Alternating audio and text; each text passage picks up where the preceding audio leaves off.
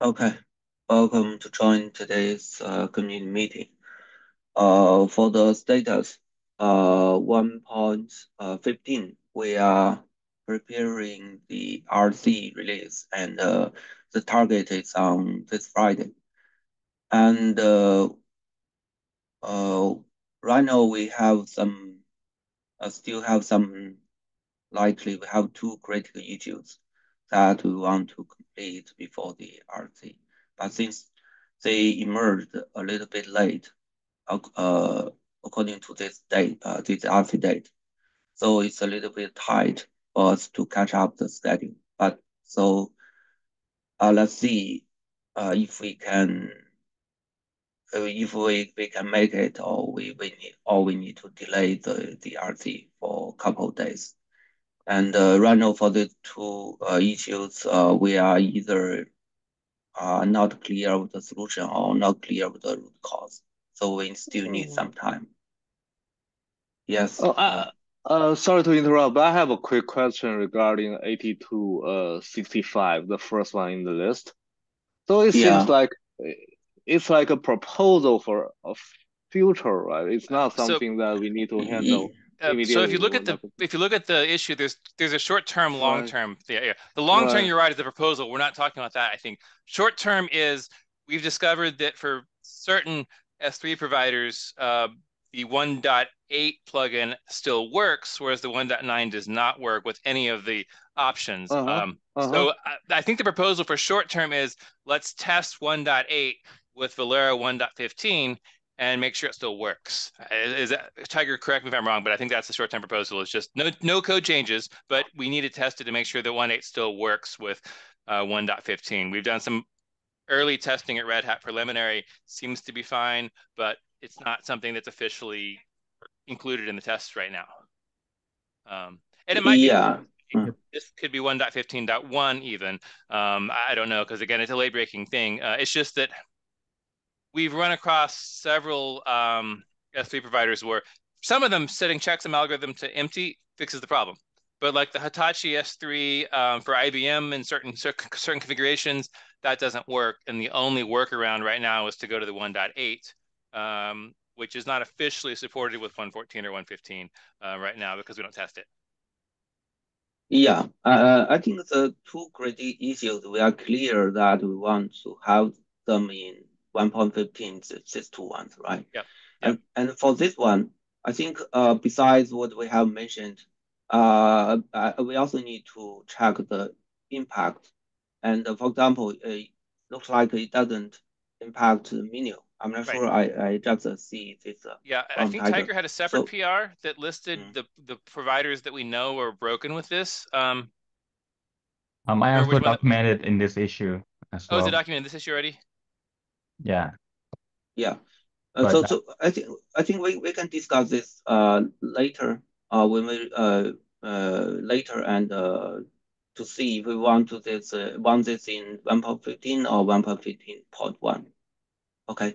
But then, Uh, mm, sorry, but then, in terms of the 1.8 verification, because we don't have all these storage providers, we can Yeah, run the pipeline, but probably everything should work. yeah, So, yeah. so, I so would I say guess that's obviously, it, right? yeah, Huh? yeah. I'm my understanding is obviously we're not suggesting getting access to a whole bunch of storage we don't have access to in the pipeline now. It's let's just give the same kind of pipeline testing against 1.8 with 1.15 that we currently Okay. do with the upcoming, I guess, 1.11 with 1.15. In other words, make sure that it's actually because when we tell customers, hey, if 1.11 is not working for you, downgrade the plugin to 1.8. We want to have some confidence that works at least in the same cases that we already test. Obviously, we're not testing on Hitachi or IBM or any other specialized storage. That's Uh-huh. fine. But Okay. yeah.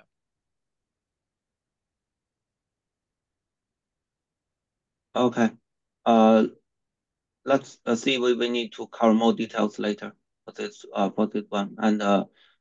And so that is for the 1.15. And yeah, we continue to track the the critical issues and to see if we can meet the target. And 1.16, we are collecting the candidate, and we have started the review of the candidate and cover the several of them, and so we can continue adding the candidate. Yeah, that's it. And the Beijing team members are just back from holiday, so we have finished the post FC manual task before the holiday, and now we are starting the RC processing. That's it. And so Scott, please. Yeah, sure. So first I'll give some background on the bug. We discovered with the Podify data mover that we have, if SE Linux is enabled, which is the case in OpenShift, but it would also be, we expect this to be true in any cluster where you're using SE Linux, but it's just that OpenShift enables it by default. The Podify data mover fails with a permission denied error on backup only. We track that down to the fact that we're mounting that volume read only.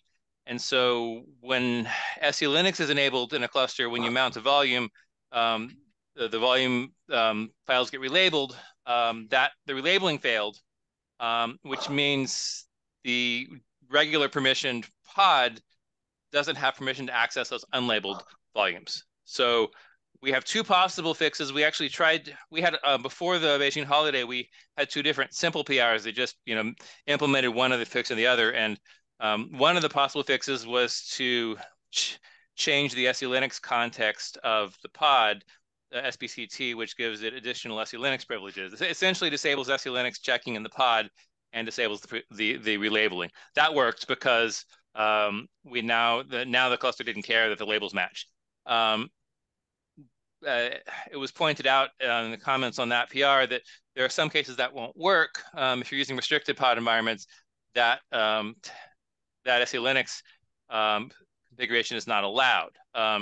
So an alternate fix that we proposed, again, as initially the simple fix, not configurable, was just to remove that read-only flag from the spec pod spec volumes. We had concerns about that with regard to the shallow copy, because that's where we are actually mounting for Ceph that volume, changing the access mode of the PVC to read only many instead of read write once. So I did some testing with that, changing that again, using the config map to set that to read only many. And sure enough, that didn't work. We got an error because of the relabeling. So that's why I proposed this PR where it's configurable, because the disabling relabeling works in some cases, but not for shallow copy. The remove read only works for shallow copy, but doesn't work for restricted pods. So this proposal is to add a new config, argument to the node agent server and to the installer, SE Linux data mover. The default value is none. So if you're not using SE Linux, you can ignore it. Everything works fine. If you're using SE Linux, you need to provide one of these two other options, either disable the relabeling, if you're not, which you need to do if you're using shallow copy, or if you have restricted pods, then you need to do the other one with read only. And if you're not using either one of those, you can pick which one you want. So this provides, so the summary is one new flag, optional flag. If you don't provide anything, the default is no change to the current behavior. If you're in a cluster such as OpenShift or anywhere else where you have SE Linux enabled, then you need to provide one of these two other options, values rather. Yeah, Scott. So when you say removing the read only mount option, that does that work for shallow copy of Ceph? That's where I don't think it will, because and I may be misunderstanding this. So Shubham or anyone else, correct me if I'm wrong. From my understanding with that use case, that's where we use the config map, the node agent config map, to set the access mode. So we mount that cloned PVC with access mode ROX, read only many. Yeah. That does not work with the no read only. I get an error relating to relabeling. So that's why I'm saying if you're using shallow copy, then you need to use the the no relabeling, which sets SPCT. So basically, yeah. Yep. Okay. So we do need a document. There's one case that will not work. You can't be using shallow copy and restricted pods together. We have not come up with a way that works there. You either need to basically, if you're in a restricted environment with restricted pods, then shallow copy is not going to work for you. I think that's a relatively rare situation because Velero, it's kind of a cluster-wide kind of service. So I don't think most customers are going to be using restricted pods. But in any case, that is the one exclusion that this doesn't fix. That's the one use case is if your Velero pods must be run with a restricted SE-Linux mode, and you want to use shallow copy, those two are not compatible. But I think that's a pretty small edge case. And there may be a third option that we come up with in the future that we can enhance this with to fix that edge case if we ever run into someone that's using it and come up with something. I think right now, though, we can ignore that case. I will document it, I totally ignore it. But basically, we have two options, one for shallow copy people, one for restricted environment users. And for anyone that neither of those special cases apply to, either one of the options will work. So I would say the no relabeling is probably what we'd recommend is the standard SE-Linux option, because there also could be some performance improvements. One of the things that people have documented with the relabeling is that if you have a large volume with a lot of small files, relabeling can be a pretty significant delay in mounting that volume the first time. So this is another advantage of the SPCT approach is we just disable relabeling completely. Yeah, and based our previous investigation, one thing we are clear that this problem is it's about a problem of a issue about the Kubernetes upstream and Linux that it doesn't work with read-only volume, read-only mounted volume, right? So that is one thing we are clear, and based on this, first of all, we there's without the upstream fix, there is no ultimate solution, right? Because we have tried several ways, and for yeah, we have two solutions in here that both work for maybe 90% of cases, but we have those edge cases, whether it's the restricted pods edge case or the shallow copy edge case. Although shallow copy, I guess, is not an edge case for Red Hat. But anyway, Yes, and if we remove the read-only, as we just mentioned, we may face the issue that for some storage, the shallow copy doesn't work. That is exactly. First problem. Specifically, I tested that if the PVC has an access mode of read-only many, then removing the read-only. Well, sorry, no. If the PVC, if the PVC has the access mode of read-only many, and we don't disable the relabeling step fails. So that's why, again, for the shallow copy use case for Ceph in particular, because that's where I tested it, but probably for others, any scenario where you're setting read-only many on the PVC, you really need the SPCT solution. Yes, and but personally, I don't think even the SPC flag, I mean the supervisor that we are sorry that we are making the container as a super privileged container, right? That is not looking like ultimate solution for disable the relabeling, because if we mount the volume as read only, I think Linux had no way to relabel the entire file system. Right, so, and that's why we need the SPCT, because because basically because the file system is read only, relabeling can't work. So if we set SPCT, then it doesn't try to relabel, and this is the other part that's important. It gives it privileges to access that file without the relabeling. That's the key. But I think we use the SPC option just because of the limitation of the Kubernetes upstream. Oh, you're right. Or in other words, in another word, if the Kubernetes could fix this problem, we don't need the SPC, because SPC itself is still a concern from users because it's super provision the container. Although it's still no more restricted than if you're not using SE Linux in a non-SE Linux environment, then none of the SE Linux checks are happening. So basically, setting SBCT essentially gives you similar. So it's not the same as setting the pod privileged. You still don't get access to those the host mounts or any of that. It's just disabling the SE Linux checking. Yeah, but to SE Linux setting the SBC is very close to setting the pre-remote for the pod, right? Yeah. Again, that's why we have the options, because if you're using shallow copy, that's your only option that we've come up with. Now, as you said, it's an upstream problem with Kubernetes. I was talking to Michael at IBM, and he pointed to I don't have the link handy, but he's basically pointing out that they are working on this upstream. There will be a future Kubernetes release, I don't remember which version, that will fix this. So eventually, this goes away. But right now, with Velero 1.15, this is a pretty significant regression without these fixes in place. Yeah, so we still have another way out that we will rely on the upstream to fix the problem, and that is the ultimate or right. So once that's fixed upstream, right? And you're on a new enough cluster, whether it's 1.32 or whatever, at that point you can go back to none and it works.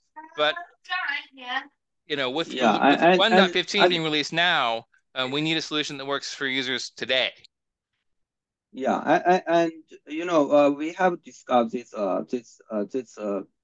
situation once, and I also discussed with Daniel yesterday once more shortly, and we are now we are not really sure, or we are hesitating to adding this multiple flags to users, because even though we added, we are just in patching or making a patching fix of the upstream. It's not the ultimate solution. Yeah, so we want to propose another way is like we keep everything as is of Velero, and we add document the limitation that the current backup PVC read-only configuration doesn't work for SE Linux. That is for the upstream. Yeah. But then you still have to have a way for the user to disable that. Otherwise, you can't do a documentation only. If the code sets it to read only, then it just fails. We need a way for the user to actually configure Velero to work in their environment. But then isn't that read-only configuration in the config map for? No, it's not in the config map. It's in this pod spec in the code. If you look at this PR, the changes, you'll see. No. Actually, we don't need to do that. We just keep everything as is. So we have the read-only mount option when the BioPVC read-only configuration is enabled. But if user want to disable this read-only mount, user need to disable the entire backup read-only configuration, or they will not be able to use this configuration, or they will not be able to get the benefit. Can that be done with the current code, though? Sorry? Does the current Velero 1.15 code allow the user to disable that? I didn't see that there was an option. If user don't set the the backup PVC read-only configuration.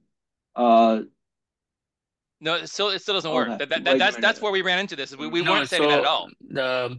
Lyndon, so the pod spec volume mount thing, right? That isn't configurable. We do that by default. Right. So there's two things. It was configurable earlier, but then we mentioned in the discussion that we were doing it by default as read only for every case. So that's what's I recall that, but that is a very little changes. Yeah, right. That is a very little changes. That doesn't impact the decision of the current solution, right? We need, the point is there's no code right now that does that. So if we're saying we don't want to do this, we want to do something else instead, we have to decide what that something is going to be, because without this PR right now, codified data mover is 100% broken on SE Linux environments. There's no way to configure it with the current code to allow it. So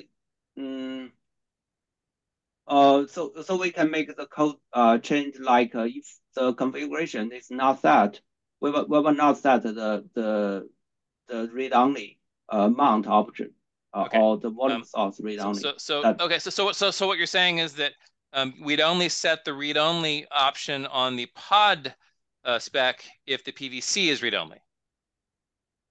If we set the PVC read only configuration. Okay. And so that would solve SE-Linux problems for the default case. But what that means is that shallow copy does not work at all. Yes. For SE-Linux systems. Yes. Shallow copy will be disabled. That means users in with SE-Linux will not go with a shallow copy of Ceph. Correct. Similarly. So that would essentially mean that Ceph is not a good option for OpenShift users with Velero 1.15. Yeah, I think that is a part of that part is for upstream, and maybe we can check discuss more, and we can find the best for now the solution for the right now the only solution that we know of, and I've talked to Michael at IBM who works on the storage side there, and to several at Red Hat. The only thing we've come up with, and also we've also talked to the SE Linux experts within OpenShift at Red Hat, and I think we everything we've looked at is basically we have two options: we remove read only, or we set the SPCT. So if you want shallow copy on Linux, sorry, on SE Linux enabled Kubernetes clusters, the only way to do that right now with the current version of Kubernetes is to set the SPCT. And I know that shallow copy is a very important use case for the IBM team that's using OpenShift. Okay, I see. Yeah, that's a problem which we need to fix for OpenShift.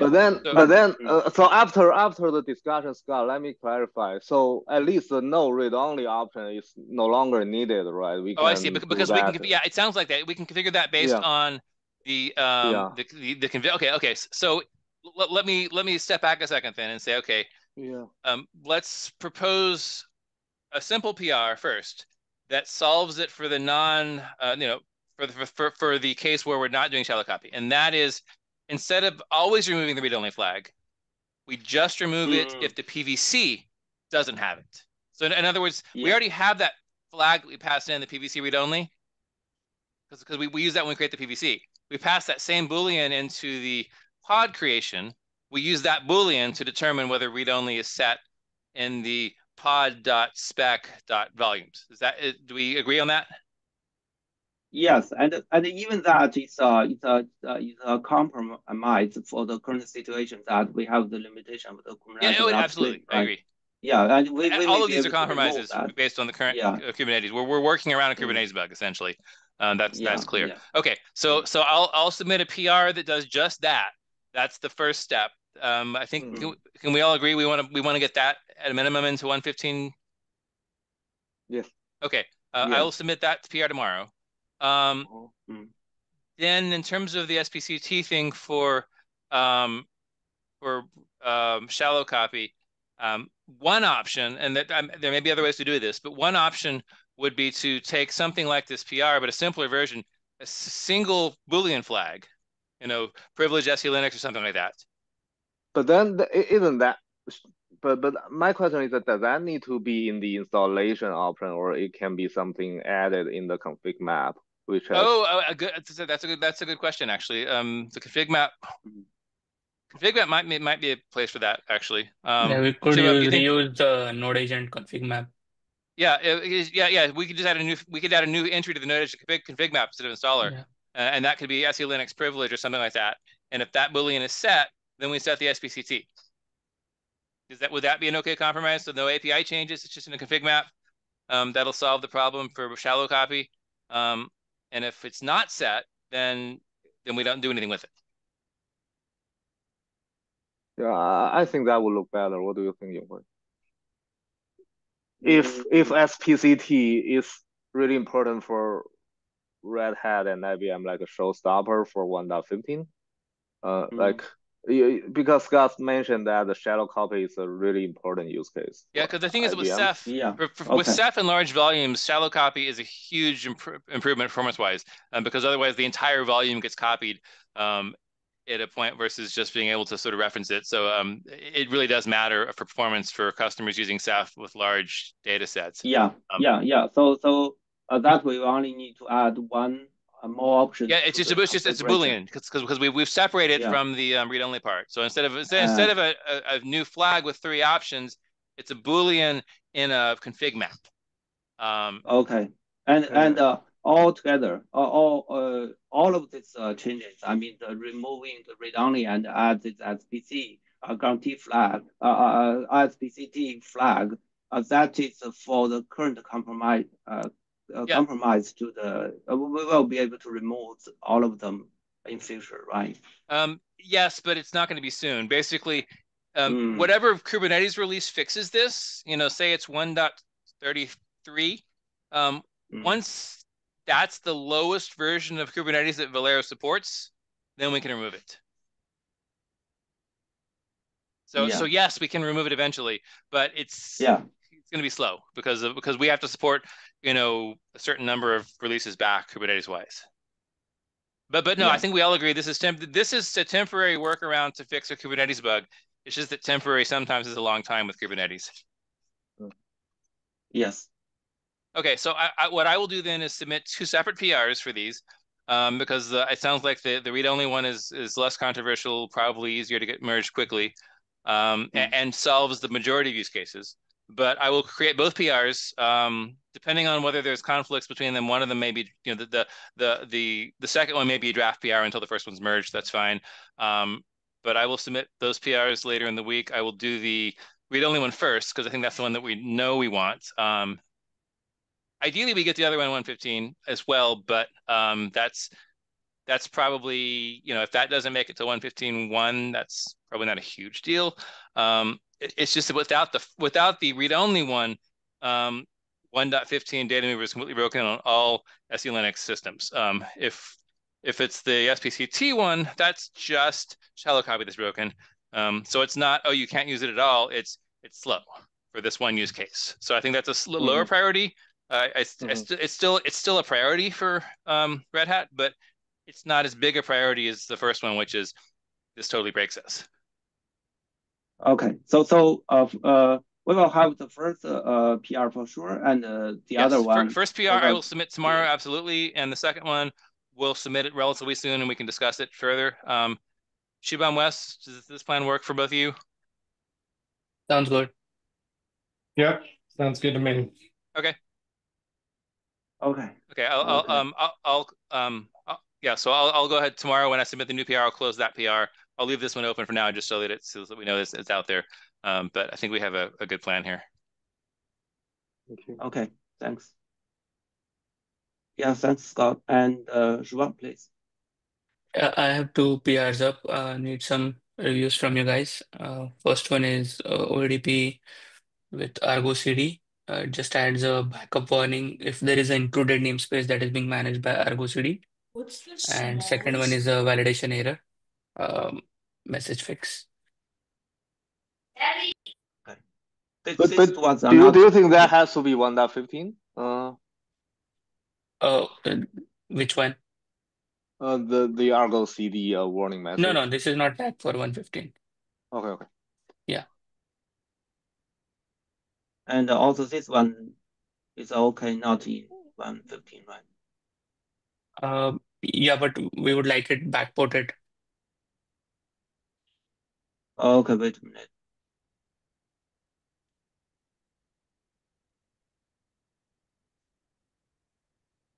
So you think this one is more important, so better in 1.15, right?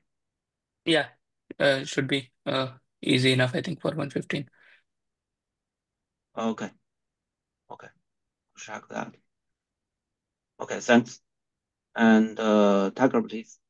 Yes, so I was documenting some S3 issues that we discussed earlier. And then today from an issue from ODP side, we're gonna add one more case for invalidating backup repository. So we did this work a little bit way back, where if you have a Velero server that's running and you update BSL, that will emit an update or create event, right? And then backup repository will have stale information. So then we have to call invalidate on those backup repositories so to update the backup repositories with latest information. So I'm proposing that we also do this when Velero startup, for any BSL that could potentially be edited or updated before Velero finished starting up. So yeah, so because we were having an issue where we edited BSL when Velero was not watching, so it wasn't emitting an update event or create event. So what happened was when Velero finished starting up, the backup repository was stale. So hopefully this will fix that. And just Tiger, just to make sure I understand. So before your fix it was already merged, the situation was if you modify the BSL, change anything basically, backup repository would no longer work, but we didn't update it, so your copia backup should start failing.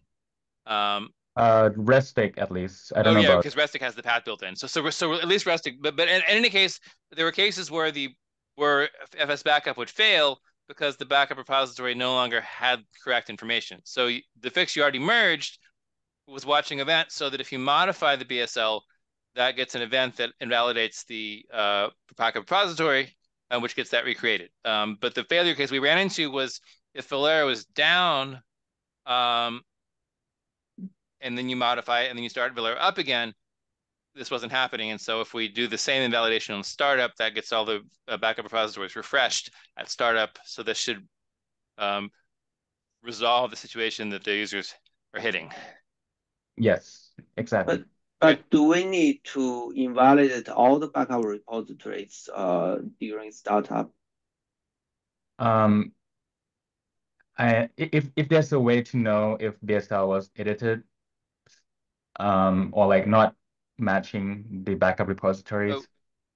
Tiger, could we every time when we create a backup repository, could we add an annotation with like the generation, or whatever of field from the BSL?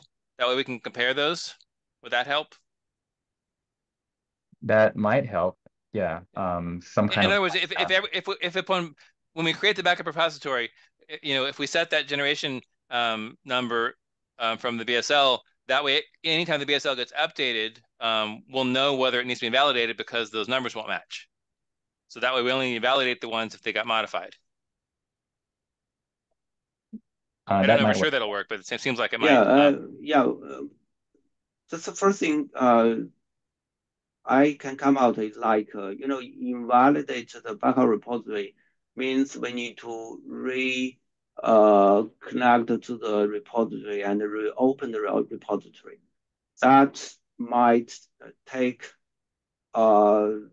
times and take memory if the backup repository is big, right? Right. So, and also we actually have other similar situations instead of the backup backup BSL is modified like for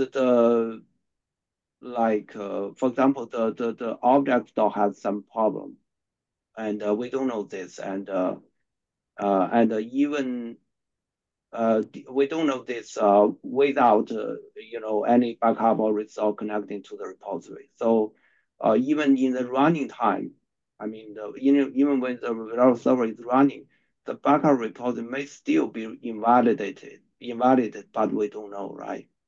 That is something similar, and we may need to consider all these things together and come out a unified solution to handle these cases. Did you mean the case where BSL was updated? No, not BSL updated. Just the object store itself just changed some way, and we cannot connect to that. For example, the object store is down, or the object store data has been deleted. I mean, another option could be maybe you invalidate the backup repository if there's an error, and that causes it to get regenerated. I don't know, but then you have to do retries in the code and things like that. That would be the advantage of the BSL approach is it solves it at the initial change, so that it'll already be fixed before backup tries to access it. I guess to your point, there are other cases where we won't know there's a problem until we try to access it, but I think in this case, and again, we already have the merge where if the BSL changes, we know that it needs to be validated because we know that it needs to be updated. That is a couple of similar problems. So when the BSL is updated, we literally need to at least to check what has been changed, and if required, we need to invalidate the backup repository. That is one thing. And the other thing is like the BSL is not modified, but the object store itself or the object data itself is broken. We still have the problem. It's similar to the backup repository is invalidated or not accessible, right? Yeah, it's less clear to me that we need the same solution for both, just because the backup in the cases of the BSL changing, that's a specific event that we know that it's an expected event. We know it can happen. We can plan for it, by intercepting that, like we are already doing with the thing that's changed. And the restart thing could be similar. I think if we limited that to, verifying that it's changed. I don't know that the kind of the more reactive approach of things we wouldn't know until we tried. I guess the point is, at least in those cases where we know we need to modify it or regenerate it, like the BSL change, ideally we do that at the time the BSL changed and not wait for a backup that's waiting on it. Yes, and we also need to consider that what if there is a running backup result? Because the running backup result may not use a modified BSL configuration, but the invalidator of the backup report will use the new modified configuration. So there will be a conflict. And for example, we have changed the bucket name, but the running backup result will use the old bucket or write or read data to or from the old bucket. But the invalidating of the backup repository will create a new backup repository in the new bucket. So actually, that could be another problem. If you're talking about the case where the BSL gets modified while a backup's being processed, like you said, that we already loaded the BSL into memory, the backup's using the old bucket. What happens when you get to finalize? It's going to reload from. It's going to look at the new bucket. It's not going to find the backup anymore. If you actually modify a BSL while a backup's running, I think it's actually, and this goes beyond backup repository. I'm saying the BSL itself, like you said, the running backup has already loaded that into memory. It's using the Heavy old as practice. What's that? Yeah, so I mean, it's the first time I see this issue, but I mean, we may be right now. I can come out with that we may be careful to choose the time to invalidate the backup repository so that the backup repository is reconnected.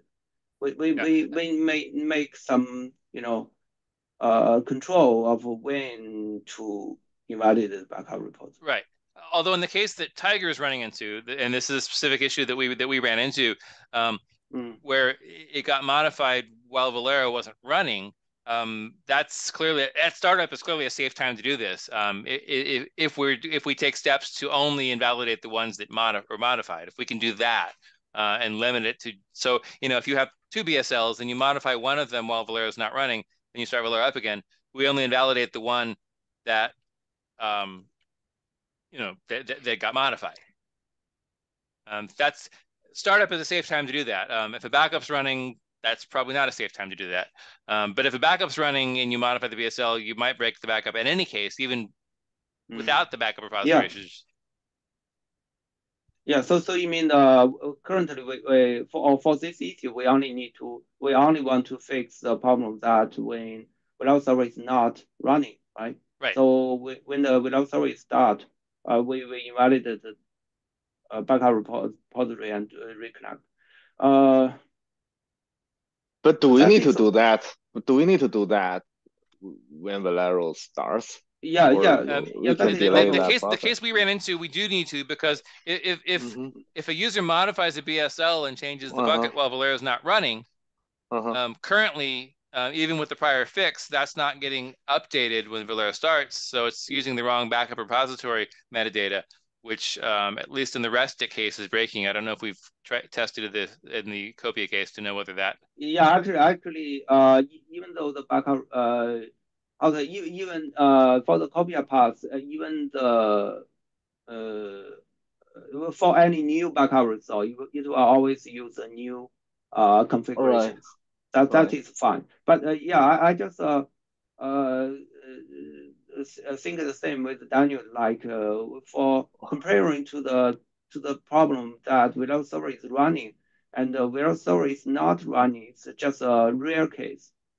Maybe we can just think all this together and make a unified solution. We don't need to make a solution. Yeah, for the case when without server is not start.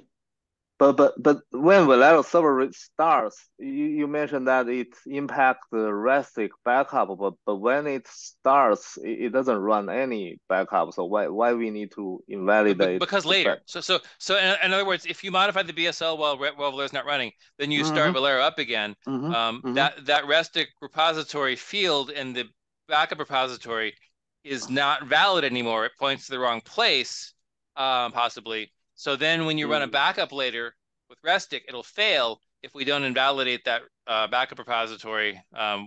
Okay. But yeah. So that will happen for Restic only because I think it's because that is because Restic is just referring to the Restic repository identifier from the backup repository. But for the Copia path, we always get the things like a bucket name region from the BSL. Yeah. So if that's Restic only, so you want that go into the future releases, right? If that's Restic only, we just need to limit it to the when the uploader is Restic. I think it's probably fine because it doesn't impact Copia path, right? Well, if uploader is only relevant for backups, if this fails in restore as well, then even if uploader is Copia, if your backup uses Restic, that's still a concern. Yeah. So the current problem is not about the backup repository is not in the correct state, but about the following backup or restore will fail because the Restic problem we just mentioned. Right? Because of the Restic repository field in the backup repository CR. It's still the backup repository where the problem is, but it's specific that Restic field in the backup repository CR. Yeah.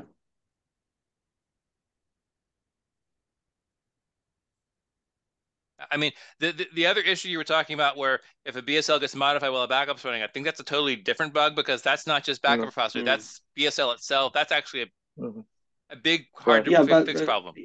Yeah, the same thing. If we it looks reasonable to fix it for Restic because we still have to support the result for a couple of releases. But if we change this, like to invalidate the backup repository on server startup, we will need to change for both Restic and Copia. And actually, Copia doesn't require this. And this will also bring some side effect like it needs to reconnect the repo at that time. centrally for many repository. Yeah, that would be possibly. fine.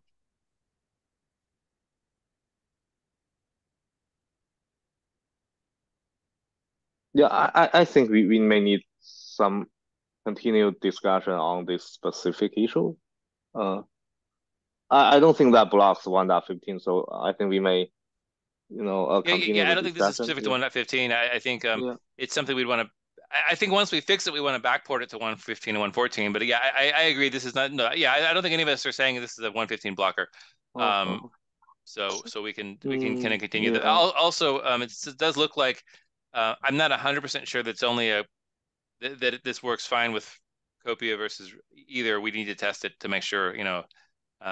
Tiger, have we reproduced this in our test in our dev environments, or is this just based on the reports? We've reproduced the RESTIC identifier part. I'm not sure about. But in terms of like the actual failure on backup, the pod volume backup failure that was reported, have we reproduced that? Yeah, and I guess the point is we should test it to see to verify is this really just a RESTIC problem, or are we also seeing a Copia problem here? Because it's not clear. I was looking at the Red Hat bug where this came up, and it's not clear to me from that it's. They pointed to RESTIC identifier as evidence that the backup browser is stale, because that's the easiest place to see it. But I don't know whether what else was going on there. So I think we do need more investigation and testing here. But I mean, basically, yeah, go ahead. Yeah, I mean, basically, we need some sort of fix so that if you again, ignoring running backups at the moment, if you modify a BSL without a backup running, whether Velero is running or not, the end result needs to be that pod volume backups and restores still work. And I think the issue here is we found a case where we don't think they're working, at least on RESTIC, unclear on Copia. So I think we should do some more testing to verify whether it's both RESTIC and Copia, or it's just RESTIC, because if it's a problem for both RESTIC and Copia, then that gives it a somewhat higher priority than if it's just a RESTIC problem. Because we don't have the workaround of, hey, just use Copia instead. So we should probably do, but no, this does not block 115. So I think those other 115 issues do take priority, but this still can be investigated in the background, and we can kind of come up with something. Yes, let me add one more thing. Maybe even for RESTIC, the problem may not be required to fix from the repository level. I mean, to invalidate the backup repository. It's just a problem that the repository identifier is not updated in time or before the next backup or restore run. So once when we think about the Copia path, if that works, why it works? Just because let's wait until we see if Copia works, I guess. Yeah. I mean, we may have a better fix. Yeah, we may have a better fix even only for RESTIC. Okay. So let's first verify that it works for RESTIC versus Copia. Also, I don't think this is just if it's modified soon enough after Velero starts. I think the way this is reported is that if you modify the BSL while Velero is not running, it never gets updated unless you manually remove the backup repository. So it's not a question of waiting long enough for backup to start. It's that because that event isn't sent, we never invalidate it. We just report that it's failing, and so waiting is not going to help. Yes. So overall solution. So we need to we invalidate, and we also need to make everything up to date. For short term fix, if that only happen for RESTIC, we may be able to find some simpler way to do that. So let's continue the test and discussion. This. Yep. Okay, thanks. So do we need to discuss this one? No, I think it's relatively clear what we're gonna do, right? Yeah. I mean, I think what we need to do in this time. The thing that's not clear is, is this something that's timed to include it all for 115.0, or is this something that we'll have tested by 115.1? Wes, I don't know if you have an opinion on that as to whether that matters. From my point of view, I think 115.1 is fine here. I don't see this as a blocker for 115.0 myself. Open to other opinions here if anyone disagrees.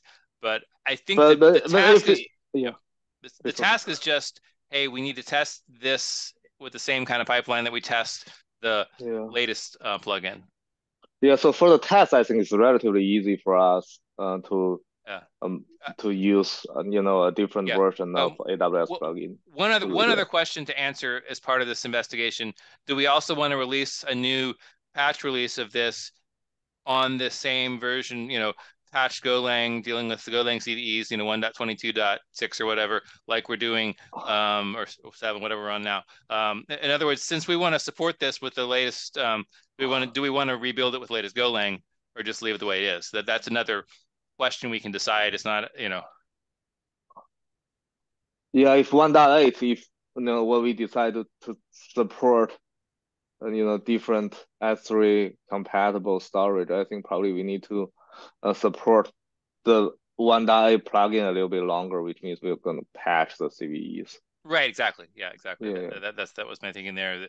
So from CVE point of view, we may need to make changes there in terms of go mod, go versions, and all that. But other than that, functionality wise, it is what it is. It should work as is. We should test it. Obviously, if we hit a critical bug, there's some change in 1.15 or 1.16 that doesn't work with this plugin, we may need to modify something. But assuming testing doesn't come up with blocker bugs on it, I'd say the changes to this, because it's a legacy plugin, should be limited to CVEs. Yeah. Agree. And again, in my opinion, I don't think it necessarily has to block 1.15.0, but if there's time to get it in, then certainly that's fine.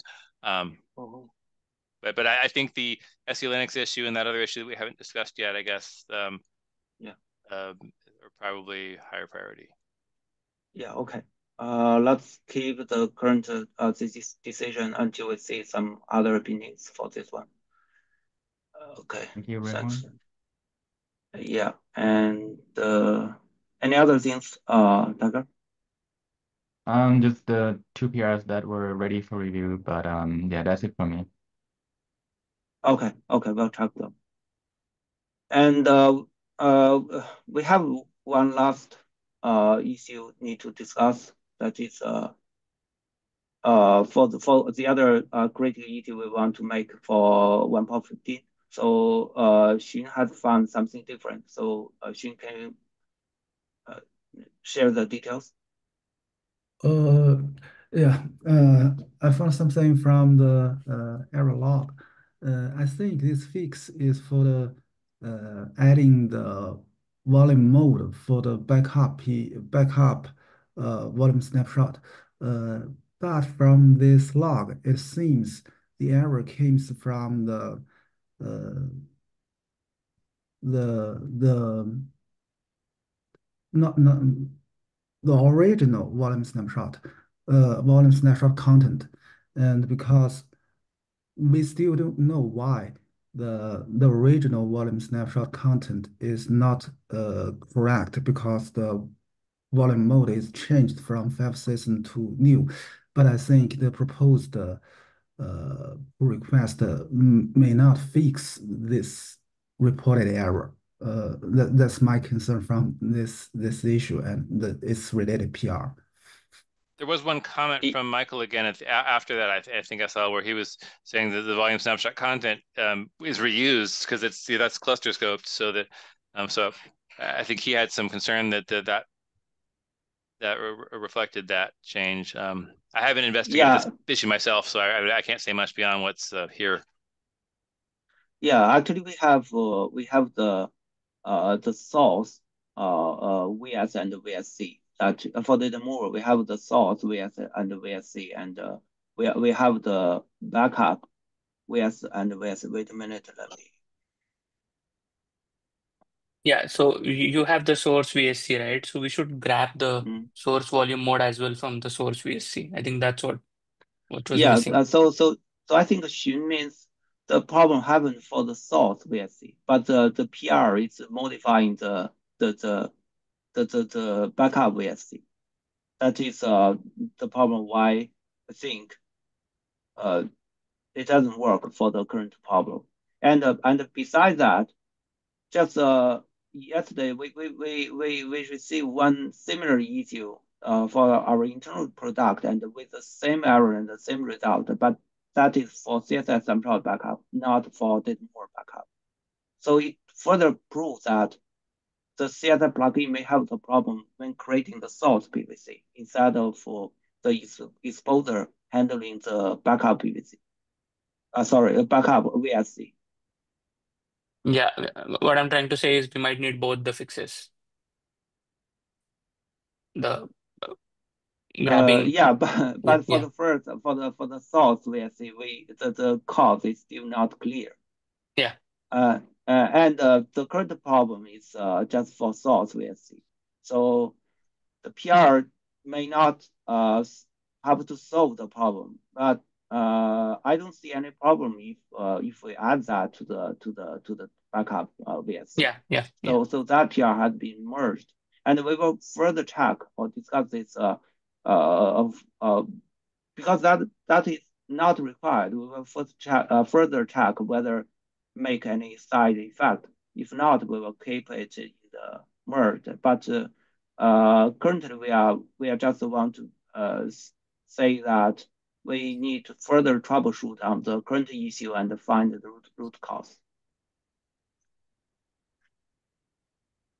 Yeah, and Shubham, was it clear from the background here that this only happens with Kubernetes 129 and does not happen with 128?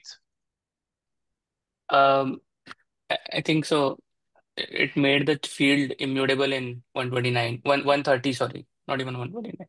Oh, Yeah. because the bug the issue says that the problem's happening in 129. I don't know. The link I found was 130. Oh, it's Yeah, graduating in 130. Yeah, 129 plus. Okay. Yeah, maybe they also relate to the internal snapshot, right? Yeah, yeah. So yeah, but it's the background is the same, but just the cause is by the source VSC, not by the backup VSC. That is the background is the same.